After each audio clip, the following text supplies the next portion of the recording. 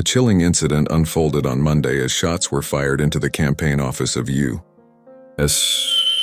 Vice President Kamala Harris in Tempe, Arizona. This unnerving occurrence happens just as Harris gears up for a rally scheduled for Friday.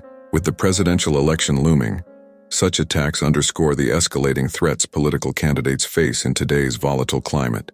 Sean McInerney, the coordinated campaign manager for the Arizona Democratic Party, expressed immense gratitude towards the Tempe Police for their prompt response. Fortuitously, no one was present at the office during the shooting and no injuries were reported. Despite this, the shockwaves from this attack reverberate deeply, raising concerns about the sanctity and safety of democratic processes. According to the Tempe Police, this is not an isolated incident, but the second act of vandalism targeting the Democratic campaign office in recent weeks. On September 23, 2024, evidence of gunfire was discovered, marking another dark day for the political headquarters. Only a week prior, on September 16th, the front windows of the same office were damaged by shots, likely from a BB or pellet gun, just past midnight. The timing and frequency of these attacks are alarming. As Vice President Harris prepares for her rally, the specter of political violence looms large, casting a shadow over the Democratic intent.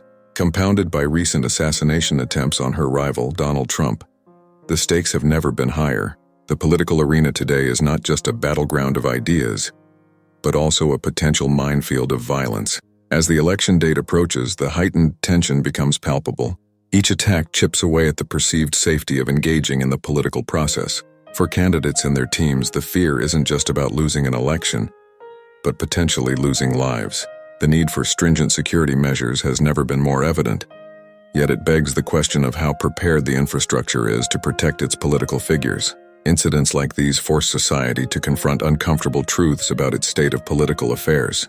The increasing violence reveals a rift that words alone can no longer bridge.